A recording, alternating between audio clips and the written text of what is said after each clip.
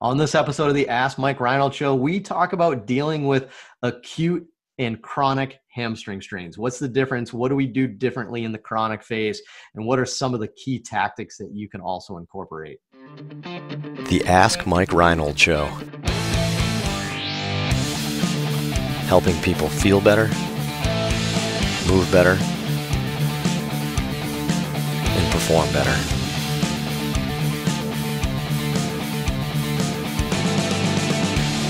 Before we get to the podcast, I wanted to make sure you knew about my free online course on the Introduction to Performance Therapy and Training.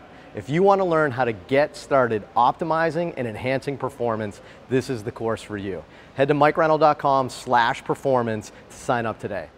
Welcome back, everybody, to the latest episode of the Ask Mike Reinold Show. I am here with the crew at Champion PT and Performance, answering your questions about physical therapy, fitness, sports performance, business, career advice, anything you guys want. If you have more questions, be sure to go to mikereinold.com, click on that podcast link, and fill out that nice little form. Keep asking away. We're still getting so many questions. It's amazing. I at the beginning, I was deleting questions after we answered them to keep track, but I should see how many questions we have. We definitely have over 1,000 questions over the years, which is kind of crazy. Yeah, millions of questions. Some of them are just not, as they say in baseball now, they're non-competitive pitches. Or we'll just say they're just not there. but most of the questions are awesome. It's just hard to get to them all. So anyway, I am joined by the crew here. We got, let me see, let's go. Dave Tilley, Lisa Russell, Dan Pope, Mike Scaduto, Dewesh Podell, and Lenny Macrina, all joining us on the show today. So good representation. Our PT crew that does a lot of our performance training, and Dewesh that does more of our stuff out in the gym. So hopefully we can answer this question quite well. So let's see. Trevor from Washington asks, hey everyone, what changes in your treatment are you doing between a chronic versus an acute hamstring strain? I thought this was an interesting question, right?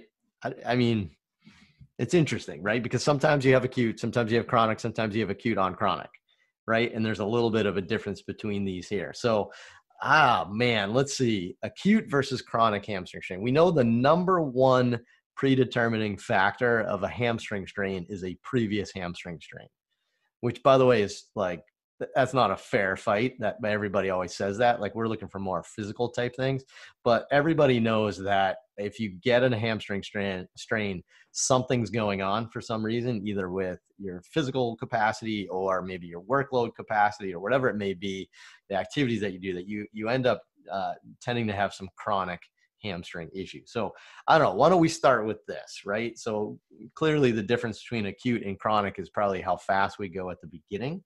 But why don't we start in reverse, and let's start talking about chronic hamstring strains and then maybe some things that we can tweak for acute. So I know everybody here has dealt with chronic hamstring strains with some of our clients. Maybe we can get maybe Dan, or I don't know, maybe Dave or somebody to kind of start off this conversation. But I know you guys have put a lot of thought and research into the literature on what's best for these chronic tendinopathies. I would love to hear maybe Dan, I don't want to put a spotlight on you, but maybe kind of hear your thoughts on where we are with chronic hamstring, or really other things, but chronic hamstring strains. Yeah, I guess we have to think about the diagnosis. I mean, what is a chronic strain injury? Does that mean that we have a tendinopathy of the hamstring? If we have a chronic person who strains, is that someone who just strains repeatedly and never fully rehabilitates?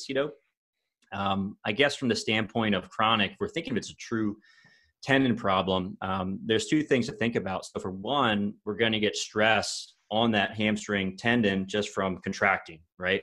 But the other element that I think is a little bit different is if it's truly on that tendon, you might get some compressive loads as the tendon attaches to ischial tuberosity.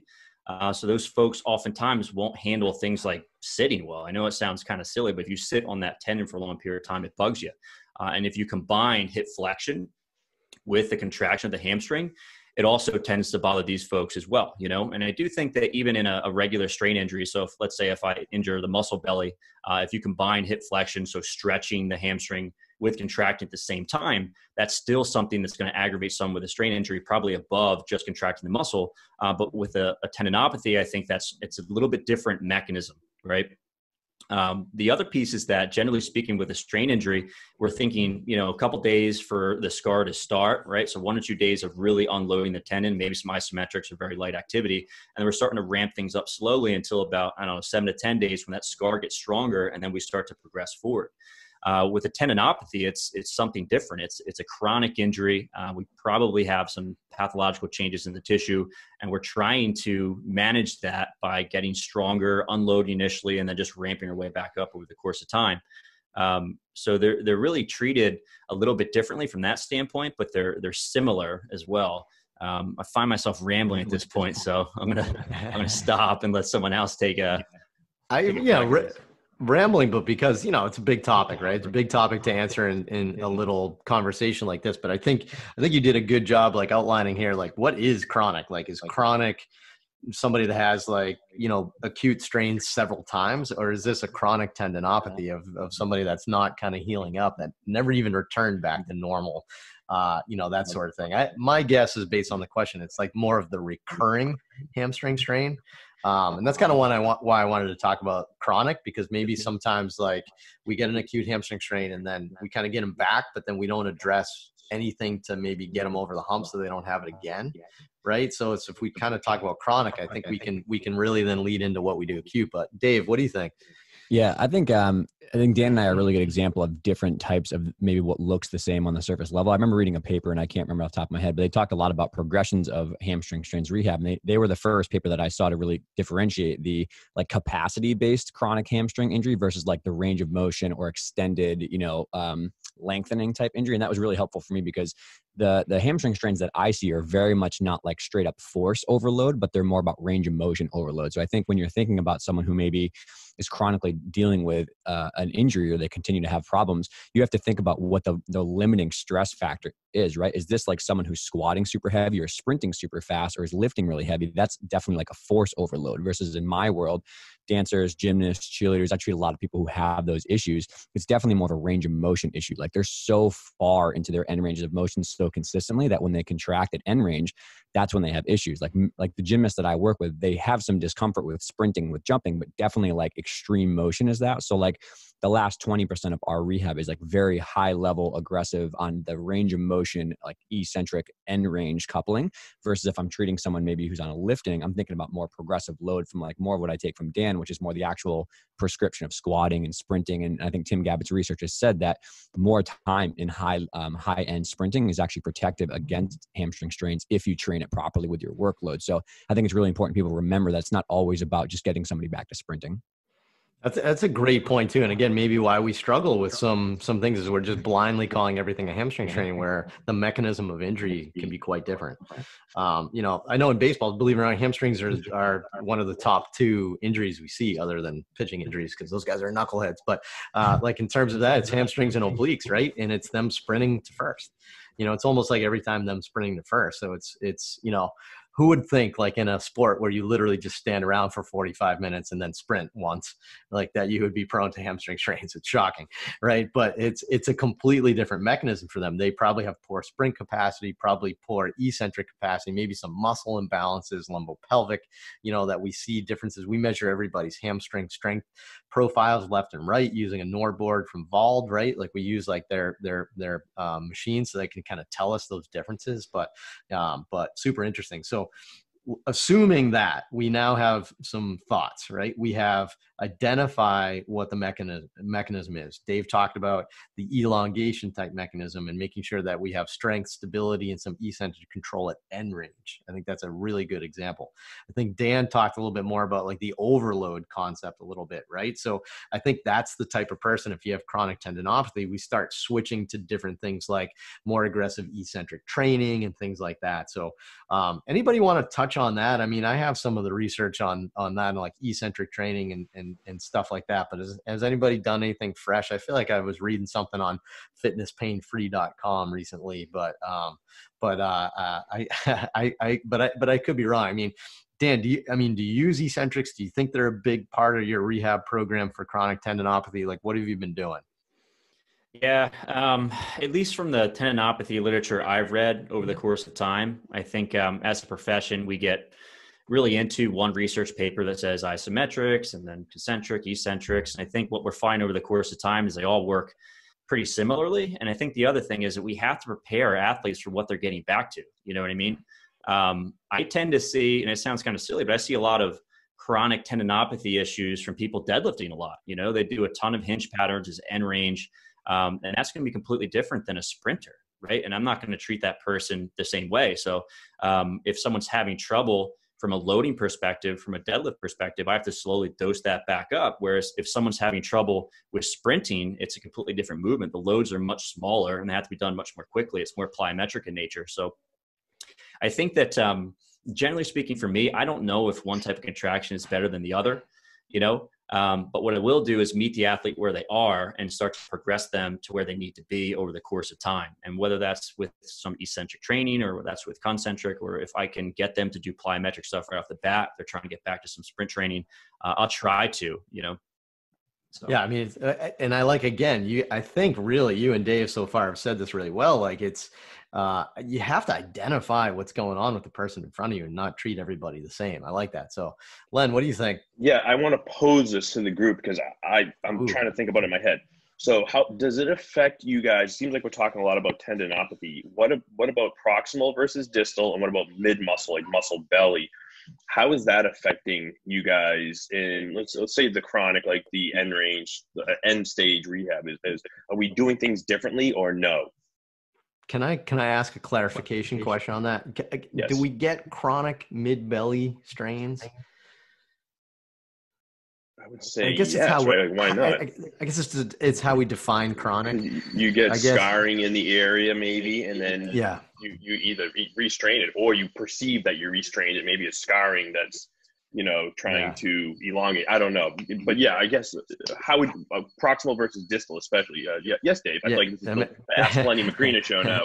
No, it's good. I mean, I like it though, because I think we're highlighting right here that the definition of chronic isn't completely right. If chronic meaning like you've had the same symptoms, it's not getting better for 6 months, or you've had 4 acute strains within a 6-month period. Right. Like, I think that's a big difference. So, but I like the question and stuff. So proximal distal too. I mean, Dave, I think you wanted to jump in. Yeah. That's a good point. And the only 2 cents I'm going to throw in is because I treat a lot of kids that are under 18. And I think for me, it's like, when it's someone who's over 18 or like over 16 and they're through puberty, it's like, can we like push the load a little bit proximally? If someone's youth, you should not be pushing the proximal hamstrings, because that's a bony interface problem. That's a growth plate injury. And that's like, I've seen a lot of people come to champion after 2-3 therapists where they just tried to like use eccentric training and use overloads in a kid who has like a growth plate injury. And it's like, whoa, it's like a hard 6 weeks of like, you need to let that heal. So that's just my just. Don't do that. That's actually like way more than 2 cents. That was way more valuable than that. Because I think you're right. A lot of people will do that, right? Because again, they're treating all hamstring strains the same.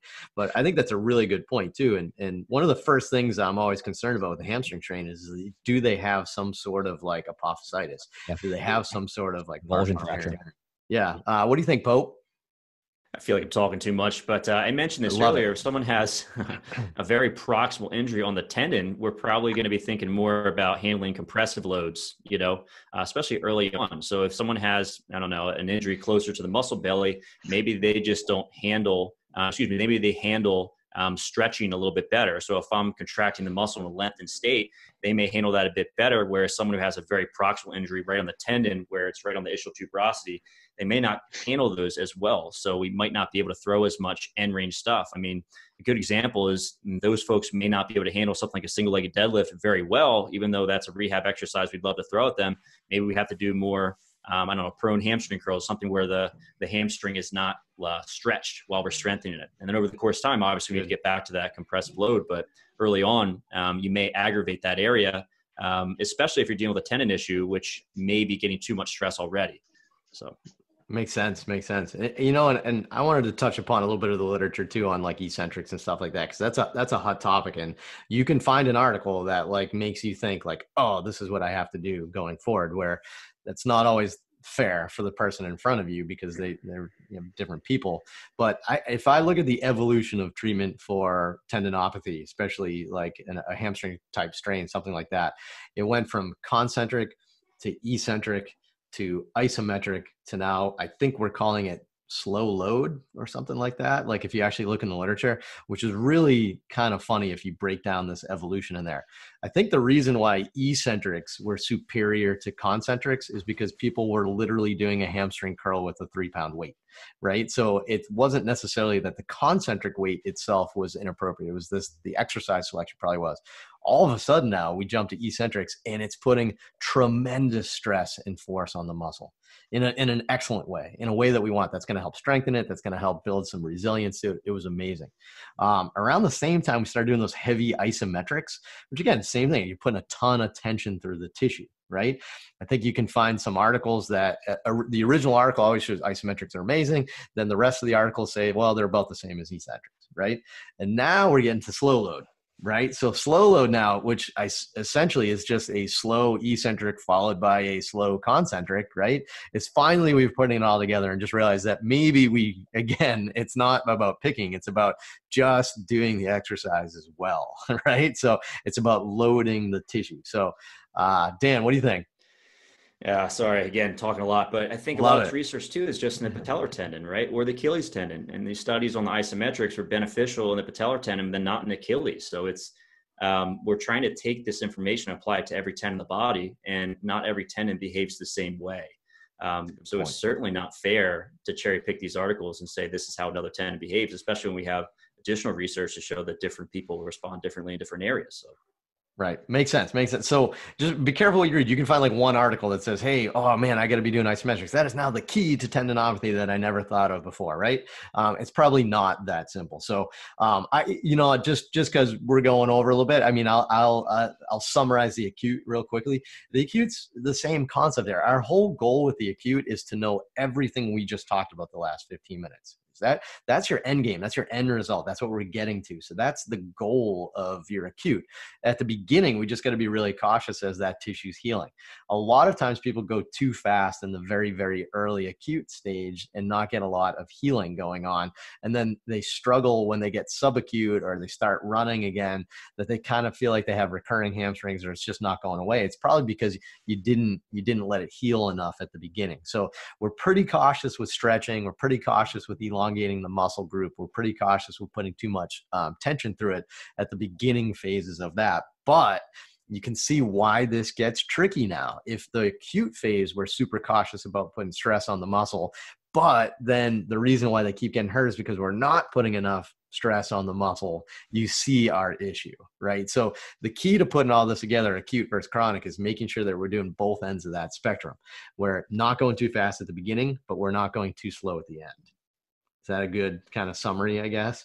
So hopefully that helps. We could talk about this for hours. I know Mike Scaduto is itching to play another pre-recorded message, but we'll get there. But I think that is a good place to start for most people when they're dealing with these chronic injuries, is some of the big points here. So what I want you to do is next time you get somebody that's right in front of you, I want you to think about all the great things that Dan, Dave, Lenny, everybody else said, is like, think about those concepts here and say, what is this person in front of me? How did they get here? Why did they get here? What is different about this one? And then pick what you do based on that. Does that make sense? So hopefully enjoyed another good episode. I know this is a good one. The more Dan Pope talks, the more we all learn. So we love it, Dan. Keep going. But good episode always. You guys are great. We always learn from each other from these episodes. So appreciate it. Be sure to head to iTunes, Spotify, rate, review, subscribe. And if you have more questions like this, just head to the website, click on that podcast link and fill out the form, and we'll keep answering away. See you on the next episode.